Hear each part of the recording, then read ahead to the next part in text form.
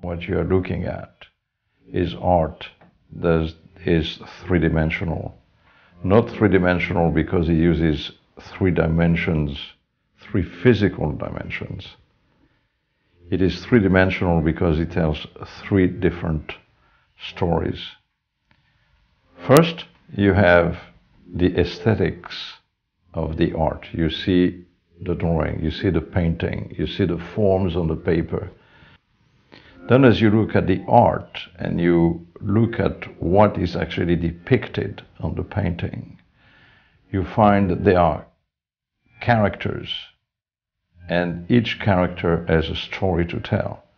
Whether it is a woman, whether it is Poseidon, whether it is the Minotaur, each has a story, and they tell the story individually inside the painting.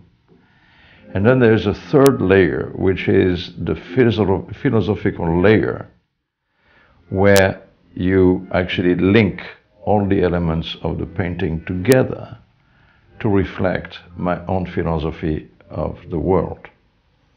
Many writers have stated that art and philosophy do not mix. Actually, it is a misnomer, because from the very beginning, Socrates was interested in defining beauty and defining what is the work of art. How do you define what makes a statue better than another statue?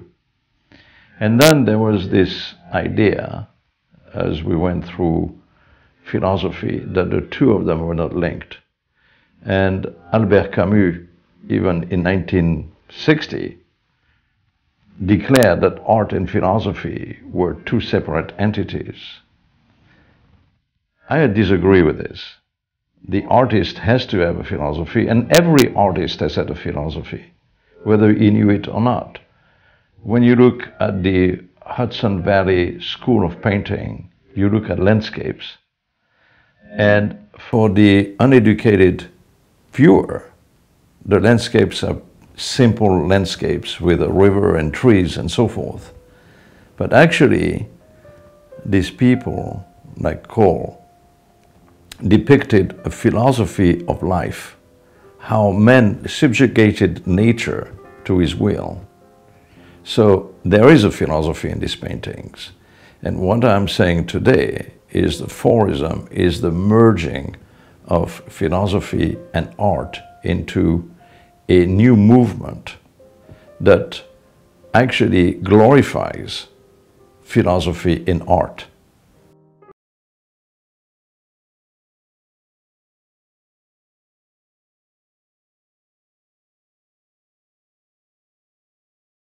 Has been with human beings from the very beginning. Whether you look at the cave paintings or little statuettes that were found that are 44,000 years old, because these are probably the oldest ones we found to date, art is at the center of the human mind. And art is more powerful than politics, it's more powerful than violence. Art survives through the centuries and influences how people think. If you look at the Impressionist painters, they were completely rejected by society. They were laughed at. But today, what do we laugh not at the Impressionist painters, we laugh at the regime that tried to oppress them and suppress them. We laugh at the Second Empire of France. We laugh at Napoleon III, who was nothing but a mockery of his great uncle. But we respect the Impressionist painters. Art has won over politics, and it will always win over politics. Art is the essence of human beings. You cannot survive without art. And it is clear that when you look at ancient history, who do you remember? Do you remember Sparta, that only had generals and fighting and no art whatsoever? Or do you remember Athens, which had art, sculpture, philosophers, and influenced the entire Western world? Which one is more powerful? Humans are motivated by three things: sex, power, and money. That's it. There's no other motivation. So the sex and the sexual connotations have been denied by modern society because of different religious philosophies that make the sexual act a sin or something you need to hide, as if humans never had sex to reproduce. So my art reflects the human condition. Human condition is the pursuit of sexual pleasure, whether it is to procreate or to enjoy sex by itself. So the paintings reflect the obsession almost of sexual gratification. Violence, of course, is not a motivator of people. However, men are in love with war. Men are obsessed by war. Men are addicted to war. And the paintings reflect this deep-rooted love of violence and of the act of killing. There is a very dark side to the human mind, and especially in the white race, which is by far the most destructive race ever. That we are driven by this love affair with war. It is Marinetti in the Futurist Manifesto who said, "I love war. I love the act of killing." This is a that was in 1911. So this is a honest reflection of human mind. And all the paintings reflect this obsession with war and the soldier and the glorification of the people who go to war. When we go to school, who do we learn about? Do we learn about Louis Pasteur, who basically invented vaccination? Or do we learn about Napoleon? Do we learn about Wellington, the Duke of Wellington? Do you learn about the great generals of the ages? And we learn about wars. History is a collection of wars, and that's what we are taught. There's a reason why we are taught that. It's because we love it. How could you justify going to war in 1914 and killing millions of young men who voluntarily joined the army to go fight for their country? It is because they love war. War is exciting. War is fantastic. And you can kill without any retribution. And deep inside, humans are killers.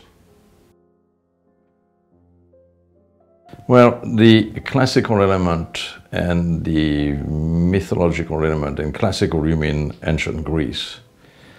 There are two books that were basically the first books that we have inherited from the Greeks, the Iliad and the Odyssey. And in these books, Homer, should he be actually the author of the books or not, is really immaterial.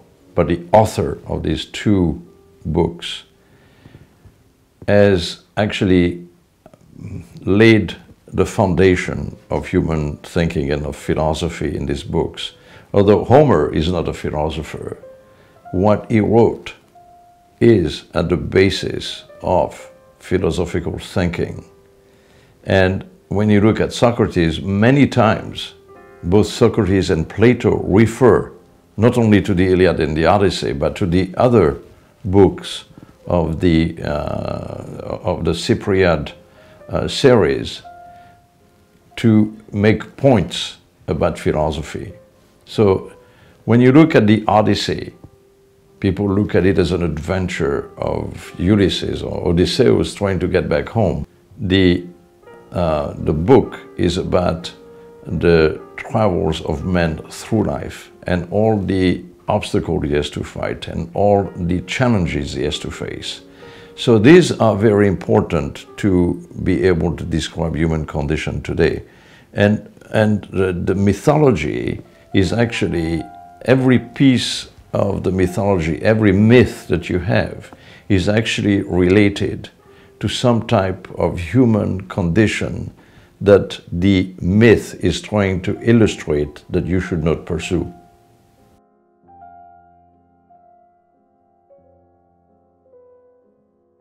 Well, this painting is called Promantheia, which is a Greek word, which is actually also an English word, that describes the privilege accorded to a Greek city to have an oracle.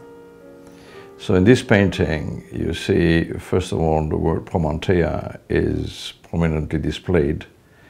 And you see a very colorful painting with a beautiful girl, which is topless, and the painting is inviting.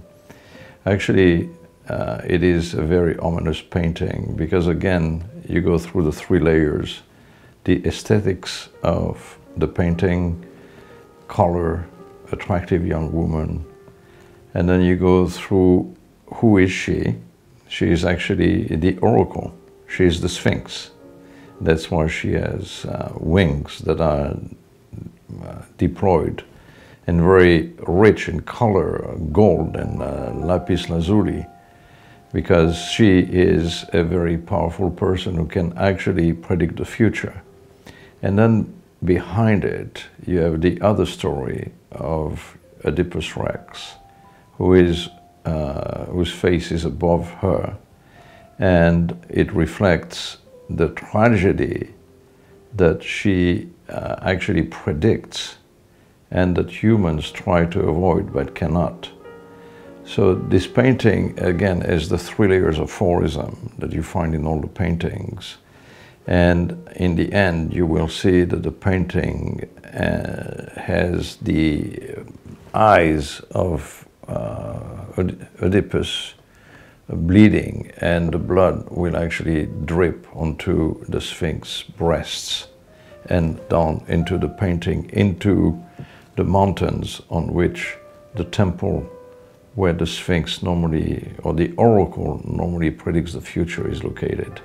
So it has also a surrealistic part in the sense that you have leaves that are flying around, but again, the leaves reflect the view of Homer, who states in the Iliad, "Men are like the leaves of a tree. Every season they will fall in the winter, and every spring a new batch of them will come along." So the leaves are flying away, showing the dead warriors or the dead humans flying away from the world into non-existence. And this has the surrealistic element of it. Yeah, so this painting, the Minotaur, I call it, is based on a simple sentence that I saw on the paper one day. It says, "There's a Minotaur inside every one of us." So I wanted to, from this sentence, I wanted to illustrate that fact. So I decided to paint a Minotaur that is very menacing, with the head of a bull and the complete body of a man, that has just broken loose from the wall to which he was attached. And the Minotaur has been released. And the Minotaur, when it is released, will engender a tremendous destruction. You already see at the bottom of his feet the pile of skulls that he has consumed, since the Minotaur only eats human flesh.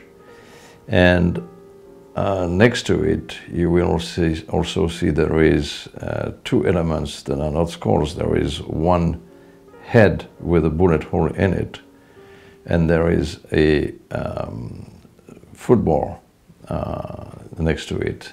So the head is actually the head of Marcel Duchamp, who actually invented modern art, that so many people have lambasted and wanted to kill. So this is the fact that when the Minotaur is released, even art is destroyed.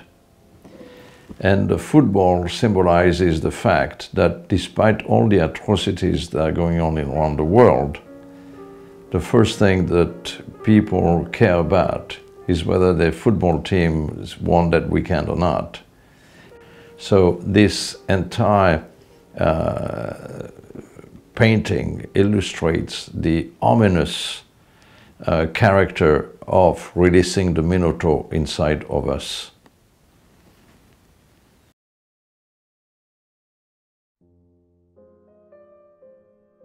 The Samsa ambiguity is a very complex painting, and it illustrates one of the points I made earlier, where the mythology and the ancient writings actually meet the modern world.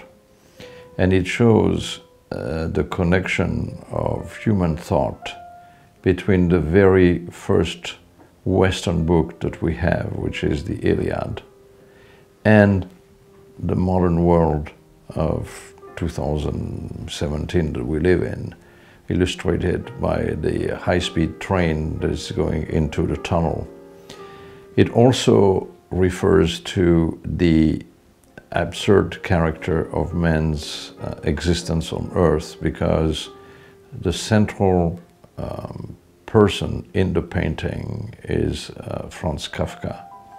And Franz Kafka is there not only to remind us of the absurdity of the human condition, but also to remind us that the absurd will win and will create havoc in human progress.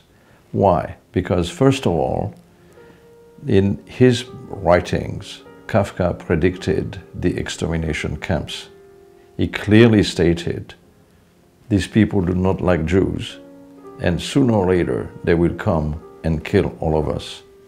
And in the background of the painting, you can see that there is the fence of the concentration camps. There are three yellow stars, which symbolizes Kafka's mother and his two sisters who died in Auschwitz. And these branches, the branches of his thoughts, go into also his personal obsession with sex. Because again, we go to the point where the artists are motivated by their sexual drive. And Franz Kafka was obsessed with women and with pornography. And the painting shows these two characters, these two facets of his character, I should say, that go into the towers of the castle being phalluses, and into the creation of art linked to a woman completing a sexual act.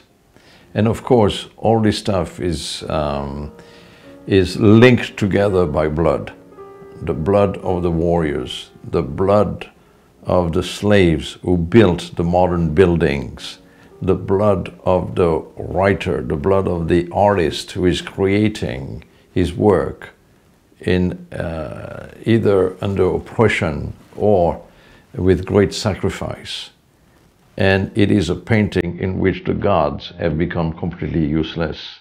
The gods have simply been reduced to a graffiti on a piece of wall.